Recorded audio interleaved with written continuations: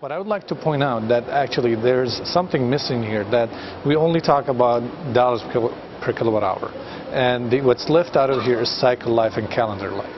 And the requirement for those batteries, which are the vehicle requirement, has to be about 200,000 miles or 300,000 kilometers, and a calendar life of probably 10 and even 15 years.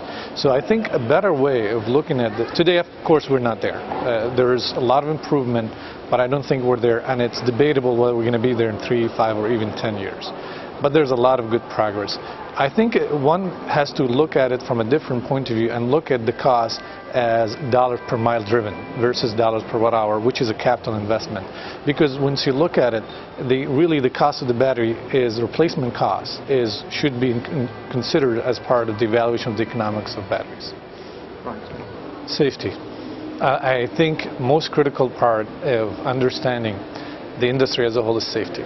Today, who's holding the responsibility for the safety of the overall pack? Is it the cell manufacturer, is it the pack, or the end user, or the customer, who could be a bike manufacturer, or the customer himself who's driving that bike? I think the industry has to start talking to each other and start learning from each other and sharing experience to make sure that we have reliable and safe product. And it's okay to share some information. It's okay to be a little bit more cooperative and less competitive at this stage, because again, I said that in the conference, I'll repeat it, we cannot afford a bad incident of a battery when involves humans using it, whether in a bike or a scooter or a car. The industry as a whole will be set back significantly if we don't address that issue.